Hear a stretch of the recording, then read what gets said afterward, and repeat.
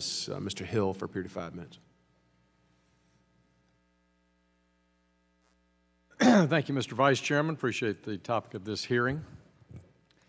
You know, we're here because we keep having testimony on monetary policy in this committee, and yet all of our regulators, when we talk about monetary policy, we're at zero, and we still have an economy that's subpar and not growing, and capital is not being allocated. So I'm glad we have a hearing today that talks about non-monetary policy structural impediments to economic growth, which is what I think the topic is today. You know, we want to encourage private capital flows into institutional corporate grade commercial real estate. And these products are for institutional investors. And I think that's something that all the members of the committee understand. We're talking about institutional products here, not products being marketed to retail investors. And secondly, in my view, in looking at the proposed rules on commercial mortgage-backed securities, private capital flows will be severely curtailed under the proposed regulatory rules that are being considered. And they're on top of the existing portfolio and Basel capital rules that our panels talked about. Also, when I look at this topic, the regulators' proposals for residential mortgage-backed securities are generous, And yet they were at the heart of the crisis. And yet in the qualified approach to residential mortgages, 85% would qualify.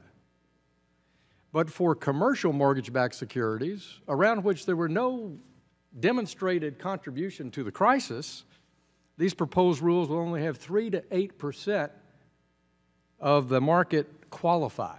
And that's back testing from 1997 through 2013 or so. So that's got to raise concerns that we are hurting private capital flows and that we're not being fair balanced as it relates to the commercial market.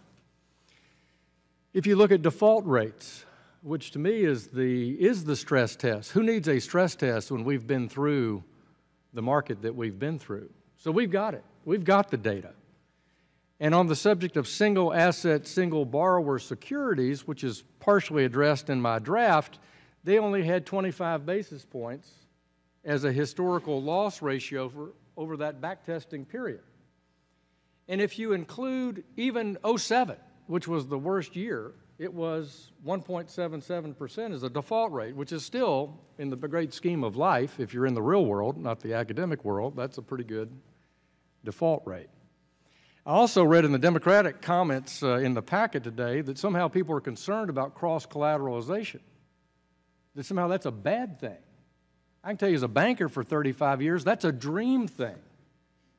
That's a good thing to have a single asset, single borrower entity that's cross-collateralized because it actually is in the creditor's favor and reduces the possibility of collapse of that asset category, not enhances it, as argued in a memorandum from the opposition.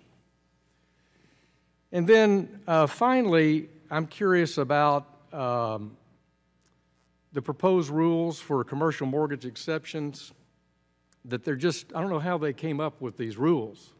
Some of the parameters that we talk about in my draft might be appropriate in a community bank loan to an individual borrower, but they don't reflect the institutional market for commercial mortgage transactions, and so they don't seem to be well placed, and I'm sure we'll have more conversation about that.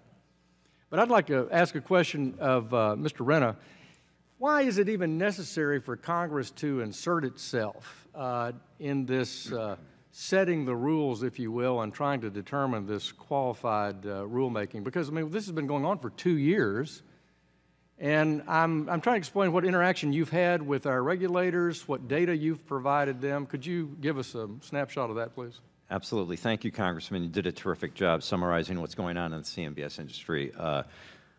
With respect to why we are here asking Congress to intervene is that, one, as I said in my opening statement, we acknowledge the daunting task that regulators had to administer Dodd-Frank, and particularly with respect to risk retention. They told us we would love one broad-based, elegant rule that applied to all asset classes. That would be the simplest way to do it. Unfortunately, the world is not a simple place. There are many different types of asset-backed securities. CMBS is just one of them. They all have their own characteristics. What we tried to demonstrate to the regulators is that The way to achieve your risk retention goal, yet allow the industry to function as efficiently as possible, would be to accept these certain modifications we are requesting in our comment letter to you. And one of those was with respect to exempting single asset, single borrower from risk retention for the basic and simple reason was it's not a conduit security. Time has expired. Yield back. Gentleman, Scott, I believe you passed.